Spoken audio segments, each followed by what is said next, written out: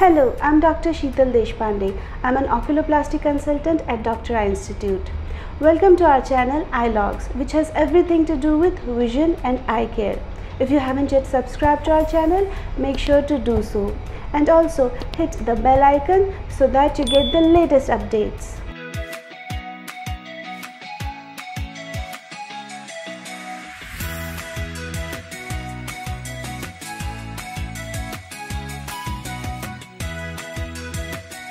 Watering of eyes or tearing from eyes is also called as epiphora.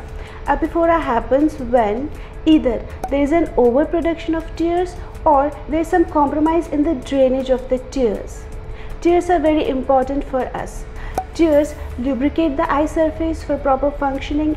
Tears help to flush away some foreign particle or dust from the eyes, and tears also protect us from infection because tears contain enzymes and antibodies. It's very common to produce excess of tears temporarily. For example, emotional tearing. For example, when somebody is laughing, when somebody is crying. It's very common when you are coughing or vomiting or yawning. Tearing can also happen when you experience some strong taste sensations, for example, bitter or sour. Commonly, temporary tearing will resolve on its own, but when the tearing is persistent and it starts hampering your daily activity, that's the time when you should see your doctor. So the question is, when should you go to a doctor? You should see a doctor, number 1, when there is pain and swelling around the eye. Number 2, when eyes are too red and sticky. Number 3, when there is reduced vision.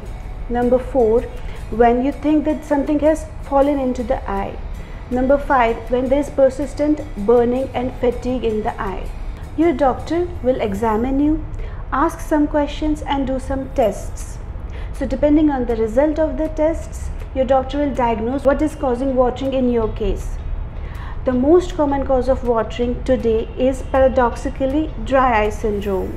So your eyes are receiving less lubrication, so they tend to produce abundance of tears to make up for the deficiency. Sometimes eyes may not be dry, but the quality of the tears is not appropriate. They don't contain the proper balance of water, salt and oils that they should have. In this case also, eyes would feel irritated and produce too much of tears which spill out of the eye. Another major reason for watering is eye strain. Your eyes can get strained if you're working late hours, if you're working too much on screen. As a result, they get stressed, fatigued and eyes start watering. Eyes also water if you have common cold, allergies or sinus problems. Eyes can water if you get an eye infection, which is called as conjunctivitis or pink eye. Infection can also happen over the eyelids and lashes, which is called as blepharitis. Eyelids can also get small boils, which can also lead to watering. Eyes can water if some foreign particle gets into the eye and starts irritating. If you get hurt in the eye and there is a scratch over the eye, again eyes will water. Eyes can also water if there is smoke or there is intense light which is hurting your eye. If eyelid shape and position is not proper, for example, if it is inturned or outturned or sagging, that can also cause watering. Sometimes the eyelash is misdirected and it pokes into the eye. That can also lead to watering. Sometimes your natural drainage system of the eye is blocked. It is called as blocked tear ducts. It can also lead to watering. Some medications can also lead to watering. Some treatments like cancer treatments, which includes radiotherapy and chemotherapy, that can also lead to watering of eyes. As we have seen, there are many reasons that can lead to watering of eyes. So the treatment will depend on the cause. So if your watering is caused by dry eye syndrome or computer vision syndrome, your doctor will give you artificial tear eye drops.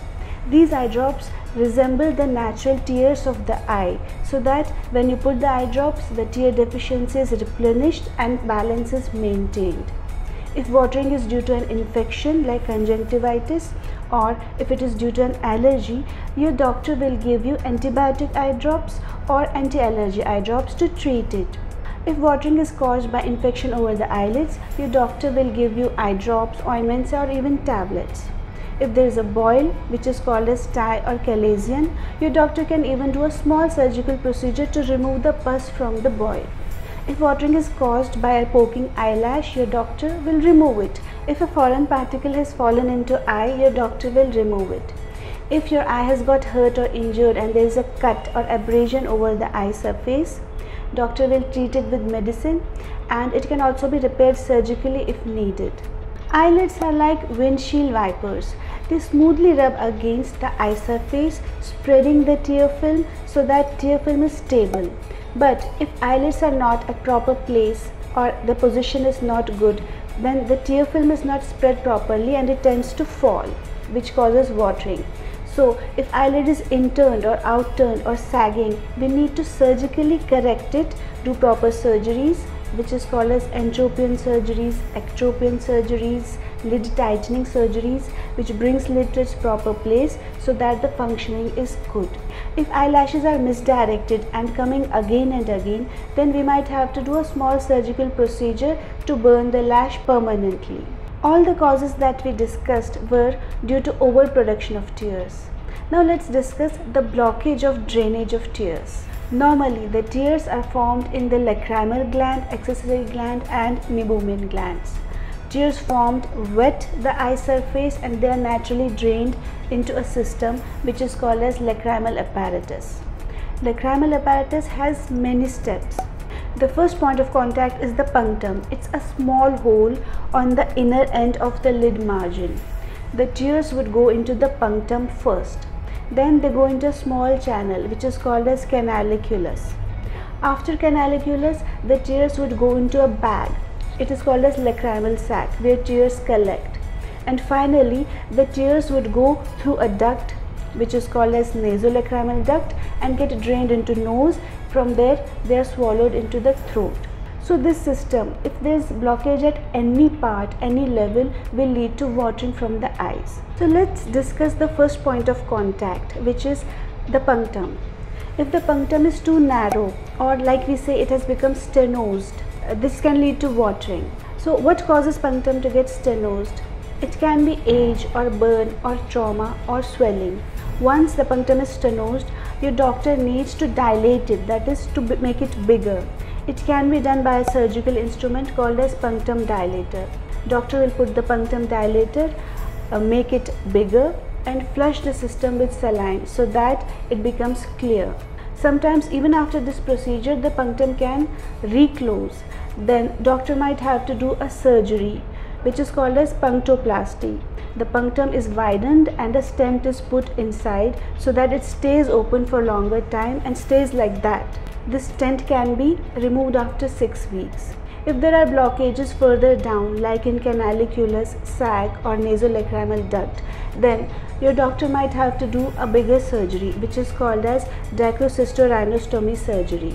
In this type of surgery, we create a new opening for the drainage of the tears so that we bypass the blocked channels.